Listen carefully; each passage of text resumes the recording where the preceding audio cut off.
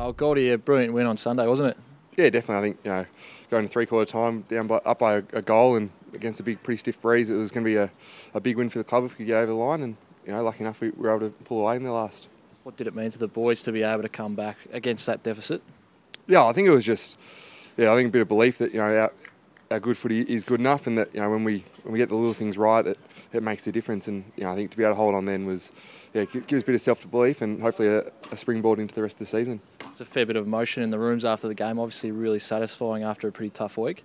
Yeah, definitely. I mean, last week was probably one of the hardest weeks we've had in a long time at the footy club, and off a pretty disgusting performance as the coach put. So it was nice for us to bounce back, and I think the game didn't go our way for a lot of it, but to be able to tough out a win is give credit to the boys. And a really good battle with Nick Nat, didn't you? It was a great competition between you two.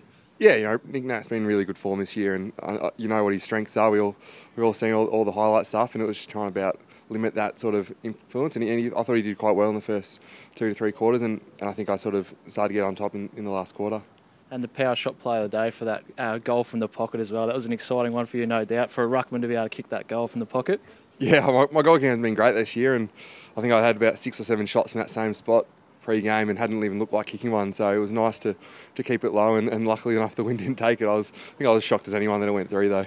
Just describe that win. It must have made it really tough out there for the boys. Yeah, absolutely. I think I marked one of Boomer's kicks in the last quarter. It felt like it went about 5 metres, and it went about 25 metres past me and then came back 20 metres towards me. So it was unbelievable condition. I think the boys really struggled in the first half to adjust to it, and I think by the last quarter we started to run a bit more and use our legs, which made it a bit easier. But I think everyone's looking forward to getting back to Etihad Stadium with the roof on this week and not worry about those sort of conditions.